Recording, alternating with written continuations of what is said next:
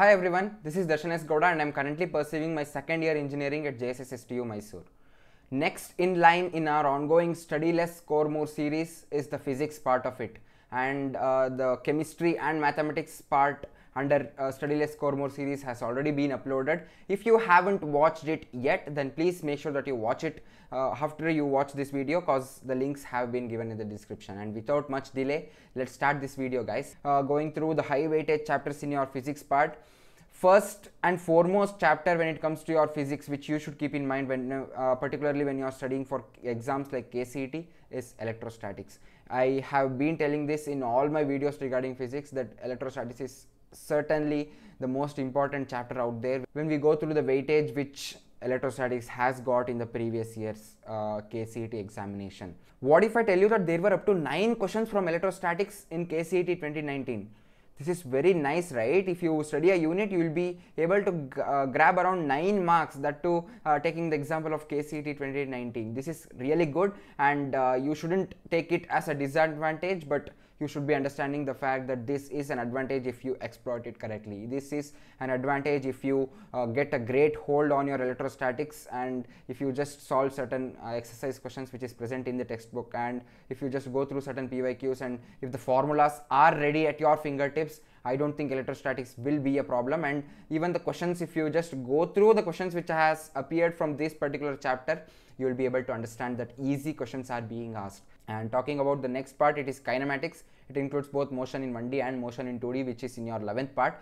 I am sure that most of you who are studying in your 12th will be finding it difficult to find time to study 11th portions, but I'll be coming up with a detailed video on how to study the 11th portion, or what to study in your 11th portion exactly, which will be useful to get a lot of marks in your KCET examination very soon. So make sure that you subscribe to my channel if you are new to this particular community, so that you don't miss out on such videos which I'll be coming up in the coming future.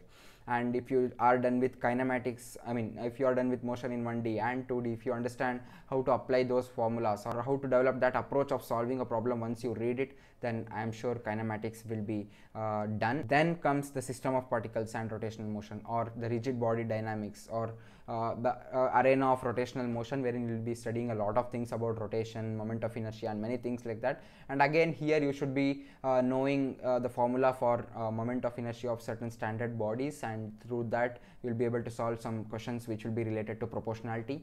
And then other formulas including conservation of angular momentum and many things which revolve around rotation carry a lot of weightage again in a KCET, and you can expect at least 2 to 3, or in the worst case you can expect at least 2 questions from this particular unit. So make sure that you are thorough with it. And then current electricity. Current electricity is an easy chapter, and it comes as a complimentary gift if you study electrostatics really well.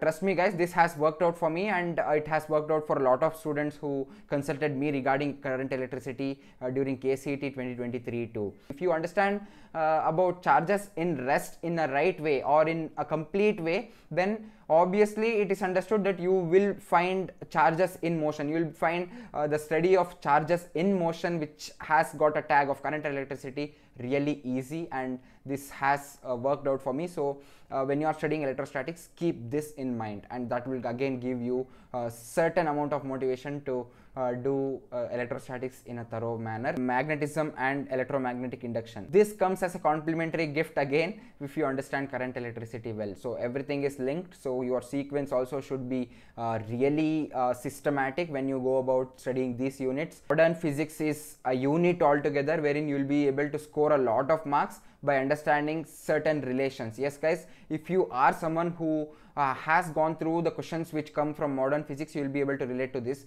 There will be a lot of questions which will be depending upon the proportionality, or what is proportional to r square, or what is proportional to 1 by r square, or 1 by r to the power 4. So you will be playing around this proportionality itself, which will give you a lot of marks again. And what if I tell you that modern physics has been allocated around 4 to 5 marks consistently in the previous 10 years of your KCET examination.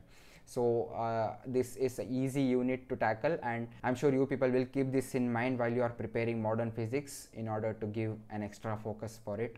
And in the end, when we are summing up the high weightage chapters, semiconductors enters this high weightage block, because around 4 to 5 questions are being asked continuously when it comes to your semiconductors electronics unit. Next, talking about the moderate weightage chapters. First in line in your moderate weightage chapters is work, power, energy and Newton's laws of motion, which again come under your 11th part.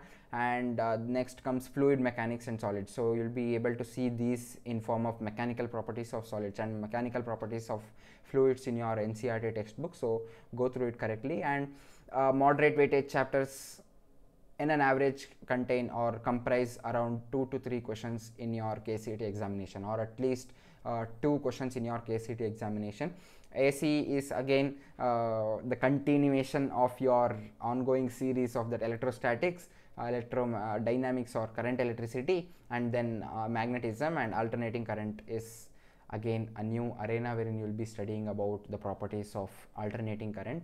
And to understand alternating current better, you should be knowing direct current concepts better. And next comes oscillations and waves. These are certain chapters which even I found uncomfortable, and I'm sure many of you out there will be finding this too. So what I did was I just went through the previous year questions, to be honest, when it comes to oscillations and waves, because I wasn't in a position to go through each and every formula in it or each and every concept in it. But now, since you guys have a lot of time left for your KCET examination, please consider trying to study these oscillations and waves once before you complete your syllabus. It is dual nature of matter and radiation. This is again an easy unit to cover, which majorly involves photoelectric effect, and if you understand photoelectric effect better, then this chapter again will be a smooth sail for you, and I'm sure you will be able to grab that 2 questions which come from this particular chapter by solving it very quickly and very precisely. And in the end, optics comes to play when we talk about moderate weightage chapters, and it includes both wave optics and ray optics, which are given as separate chapters in your class 12th physics NCERT.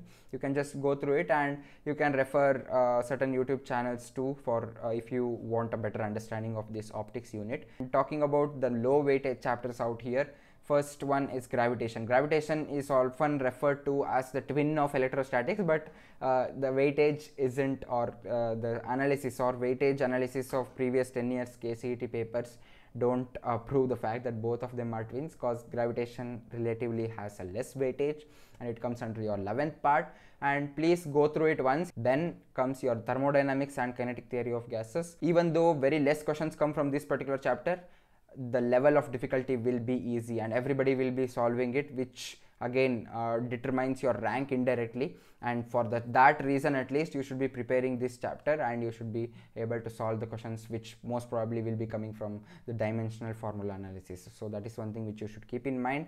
And then electromagnetic waves is again a small unit, but it carries a less weightage. But as I have been telling in my previous videos about low weightage chapters, it's not that you should completely leave them out. You should be considering these chapters while you are preparing, but there should be a difference in the time which you will be allocating for these particular units, because at least one questions come from these units. That is the reason why they are there in the syllabus, and that should tell you that you should study them, but there should be a difference in the time which you give for these chapters compared to the high weightage chapters. Your atoms and nuclei is there, wherein you will be talking about radioactivity and structure of an atom, structure of an nuclei, and what is happening inside nucleus, and nuclear fission reaction, nuclear fusion reaction.